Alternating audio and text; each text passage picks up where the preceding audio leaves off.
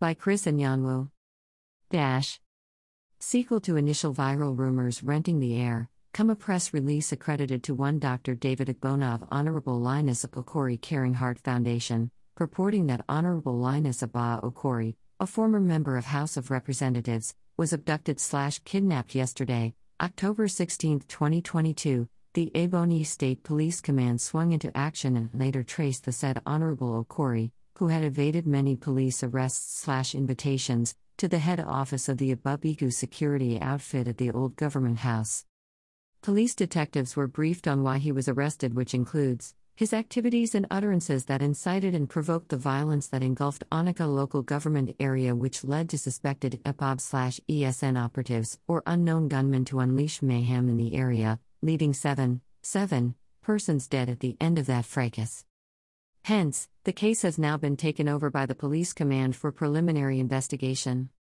Secondly, Honorable Linus Okorie was severally invited by the Security and Intelligence Bureau of the Command over a petition dated March 23, 2022, authored by the state's Attorney General/Commissioner for Justice, alleging that he was spreading fake news against His Excellency, Engineer Dave Umahi, accusing the governor of illegally withdrawing 6.7 billion naira from state government's account to fund the appeal court judgment against his removal from office, etc.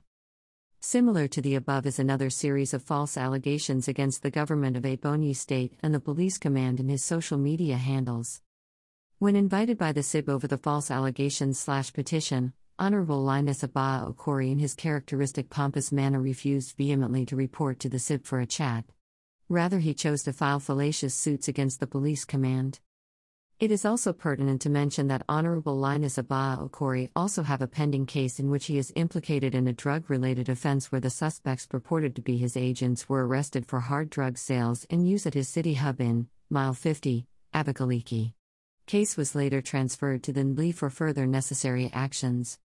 The Commissioner of Police, Ebonyi State Command, CP Aliu Garba, therefore makes it categorically clear that Honorable Linus Okorie was neither abducted nor kidnapped and warns that people should desist from painting pictures of insecurity in the state by propagating unfounded rumors.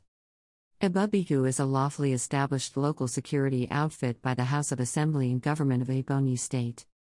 If the outfit is empowered by the state law or as anybody, it shouldn't be interpreted as abduction or kidnapping because those terms mean different things. However, it is expected that the outfit, after effecting such arrest, should hand over the matter to the police for further investigation and other necessary actions, which has played out in this instance. In view of the above, Dr. David Agbona of Honorable Linus Okorie Caring Heart Foundation is warned to henceforth know the implication of wrong choice of words when next dishing out information for public consumption, otherwise he will face the dire consequences as enshrined in the laws of the land. The CP further reassures the good people of Ebonyi State that there is no cause for alarm and advises that everyone should go about their lawful businesses without any fear of molestation, please. At Views Exclusive Rights, SP Chris and Yanwu, Police Public Relations Officer, Ebonyi State Police Command, October 17, 2022.